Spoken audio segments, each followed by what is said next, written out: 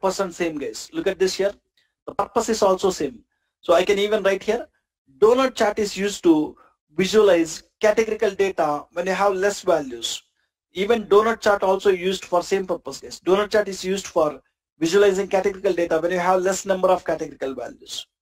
The purpose of pie chart and donut chart is same. So take the pie chart here. In the pie chart, I'm showing category wise sales. When I'm showing category wise sales, drag the category to legend, drag the sales to values. So I can go to the format, I can stop the legend, I can change the label style.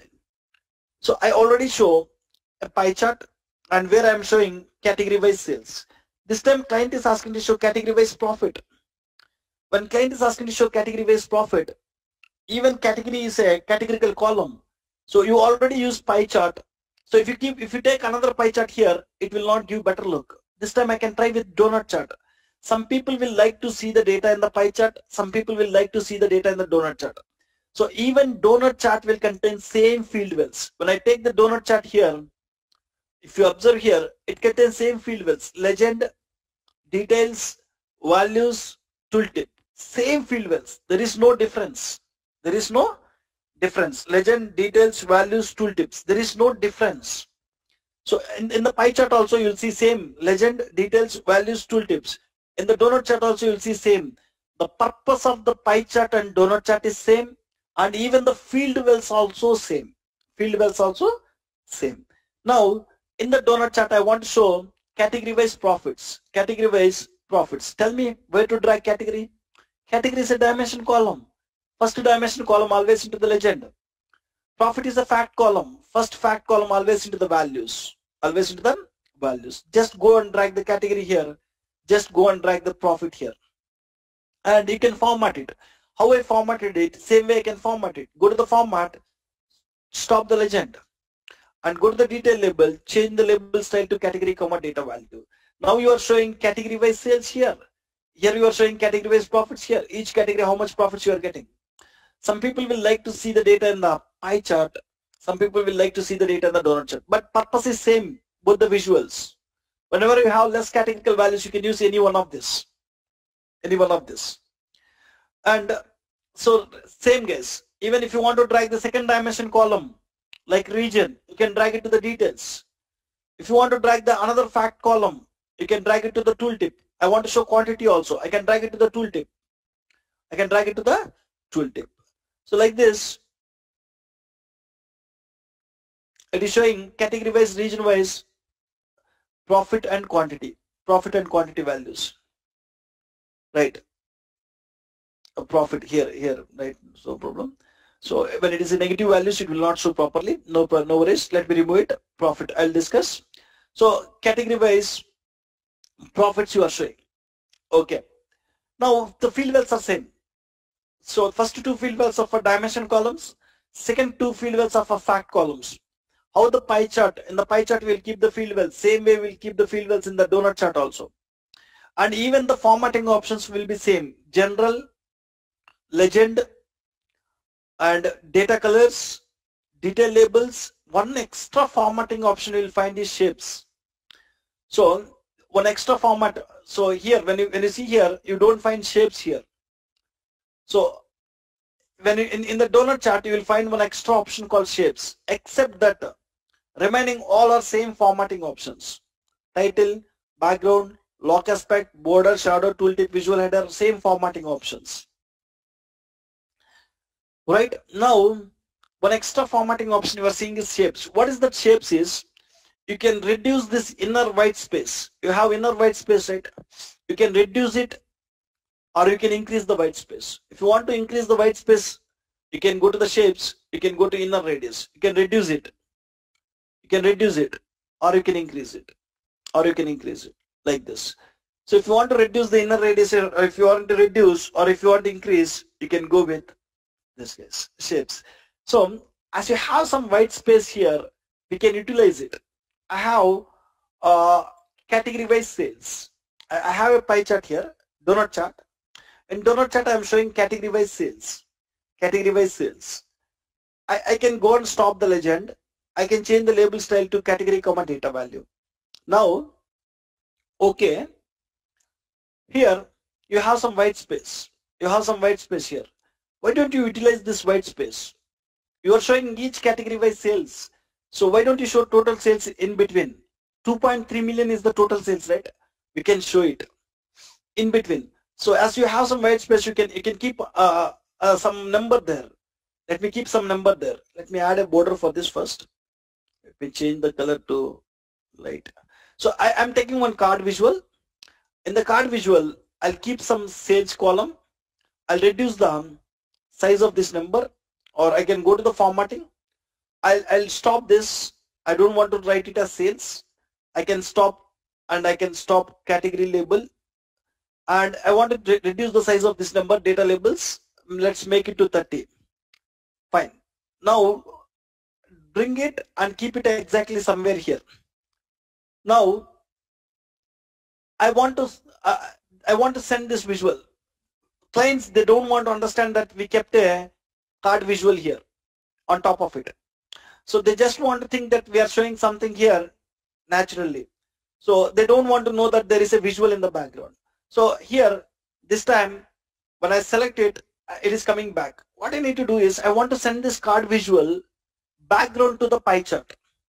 I want to send this card visual to the background to the pie chart, or donut chart. To the donut chart background I want to send it. So they are not supposed to understand that there is a visual in the, there are two visuals here. So they don't want to understand there are donut chart and card visual. So I want to send this visual background to this donut chart. To do that, select this visual, go to the format. In the format, you will find an option called send backward or send to back. So click on send to back. When I click on send to back, I send that visual to the back. Now no one will be able to see what is there. Now what is the use? You send it back. Now I am not able to see that number. I'm not able to see the 2.3 million there. Now what is the use? So what happens is, for every visual you'll have a background color. For every visual you'll have a background color. Background is on and the background color is white color. So for this donut chart, currently we have a background color and that background color is white. That white background color is stopping my background visual. There is a background visual, a card visual. This white background is stopping that visual. You can just go and stop the background. When I stop the background, so now I am able to see 2.3 million. No one can understand what is there in the background. They don't know that there is a visual in the background. They'll think that somehow we are showing this 2.3 million and that total says 2.3 million, each category how much we are getting, right? So as you have some white space, you can utilize it. So how I utilized it? Let me rebuild it again. Just observe. I'm just taking a donut chart here. And in the donut chart, I'm trying to keep category wise sales. Drag the category, drag the sales, go to the format, stop the legend, change the label style to category, data value. As you have some white space here, why don't you show total sales here? If I want to show total sales here, create one card visual and go and drag the sales value here. And let me format it. Just I want to do some basic formatting like stopping the category label, changing the number size to some 30. Once you change it, resize it, have a small size and keep this exactly where you need it. I need it exactly here, and I want to send this visual background to my donut chart. When you want to send this visual background to your donut chart, how can we send it? If you want to send it, just select this visual, go to the format tab. In the format tab, you will find an option called send to back. Click on send to back. When I click on send to back, now this visual will go to back. No one will know that there is a visual, right? Now, so the background color of any visual is white. By default, the background color of any visual is white. That background color is stopping me to show the background visual. So if you stop this option, you can see what is the total sales here. What is the total sales? Each category, what is the sales, right? So, and you can even go to the shapes. You can control it. If you want to increase the white space, so till where you want, you can increase it. You can control it. Fine.